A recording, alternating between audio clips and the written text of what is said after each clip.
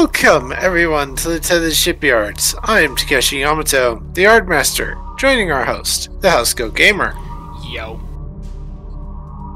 Today we are taking a look at, well, the Cylon Battlestar. One of the last ships designed for the Cylon Navy before the rebellion. The Battlestar serves as more a mobile space station than a proper warship.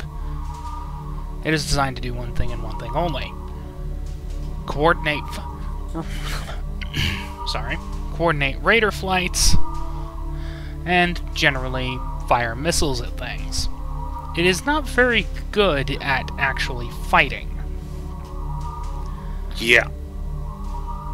That said, it is still the core of most Cylon fleets for one simple reason. It is an effective command ship. Yeah. So much so that one of the ILs, Clothos, decided to make one her home. Right up until Nash decided to blow her brains out and then blew it straight to hell too. Regardless, the double-disc central axis structure would become something of a hallmark for all base ships. From the Argos, to the Cratus, to the Guardian Battlestar, and even, finally, the modern base ship. Yeah. Alright, stat-wise. Systems values, Comms 7, Computers 6, Engines 5, Sensors 5, Structure 8, Weapons 6. Department values, we have 1 point each. Department modifiers, we have 1 point each in Command, Security, and Engineering. It's a Scale 6 vessel. Technically, I don't think Cylon ships have the crew for that, but I think this is a good compromise just to make it comparable to some of the larger Battlestars.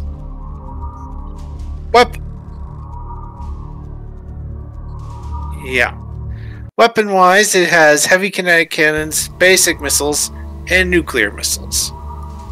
Talent-wise, it has electronic warfare systems and 2 instances of extensive hangar bays. And it has the standard Cylon special rules, BSG special rules of propulsion system jump drive, reinforced hull plating, and rugged design. Descriptor traits, Cylon Starship.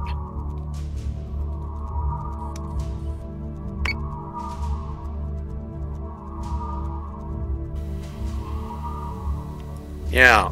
Especially since this is a TOS ship. I mean that quite literally. This is a TOS vessel. So this was in the original BSG. Sure, it's been modified a little, I won't deny that. But watch any episode of the original series and you will see it. Yep. But things change. Yep. Bye-bye.